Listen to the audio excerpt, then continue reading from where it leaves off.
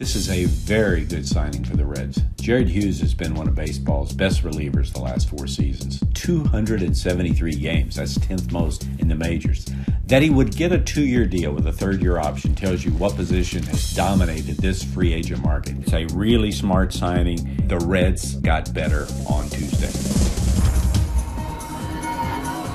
I'm Darwin Zook with the MLB.com FastCast.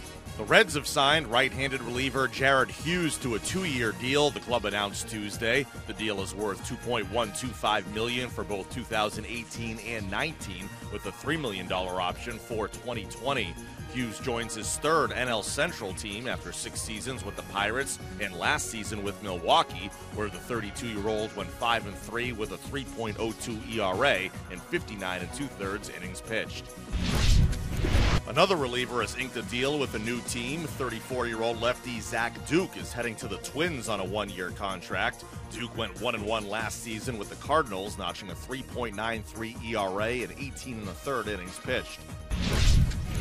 Meanwhile, Ichiro isn't calling it quits quite yet. The 44-year-old wants to play another season after the Marlins declined a $2 million club option on his contract. He started 22 games in 2017 and came off the bench 114 times, hitting .255 and 215 plate appearances.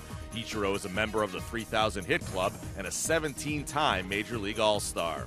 Ichiro's made it clear he'd like to play at least until he's 50, whether that's in the American League, it could be on a rebuild. I think the way Ichiro feels, if there's a team that truly wants him and it seems like a good opportunity, he has already shown he's accepting a backup role, a reduced role, so I think he'd be agreeable to that. But here's a guy who clearly wants to go out on his own terms, and his love is to really play baseball. CC Sabathia formally signed a 1-year, $10 million contract to return to the Yankees on Tuesday. The 37-year-old went 14-5 last season with a 3.69 ERA, leading the Yanks to victories in 19 of his 27 starts.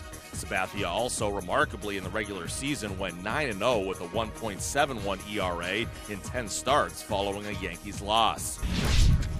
For more on these stories and complete hot stove activity, keep it locked in to MLB.com. It's baseball everywhere.